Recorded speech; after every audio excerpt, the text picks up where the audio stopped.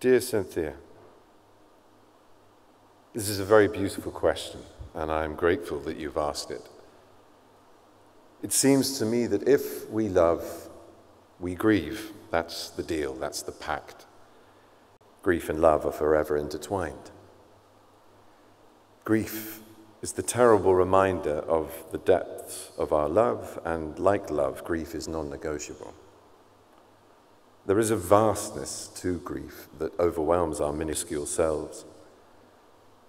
We are tiny, trembling clusters of atoms subsumed with grief's awesome presence. It occupies the core of our being and extends through our fingers to the limits of the universe. Within that whirling Gaia, all manner of madness exist. Ghosts and spirits and dream visitations and everything else that we in our anguish will into existence. These are precious gifts that are as valid as real as we need them to be. They are the spirit guides that lead us out of the darkness.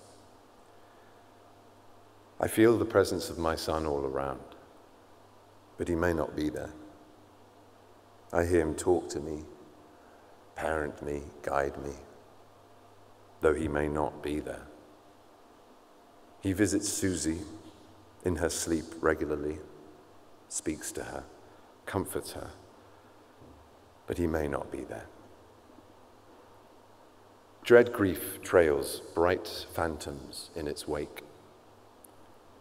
These spirits are ideas, essentially.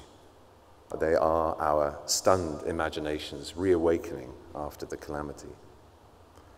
Like ideas, these spirits speak of possibility. Follow your ideas, because on the other side of the idea is change and growth and redemption. Create your spirits, call to them, will them alive, speak to them. It is their impossible and ghostly hands that draw us back to the world from which we were jettisoned, better now and unimaginably changed. With love, Nick.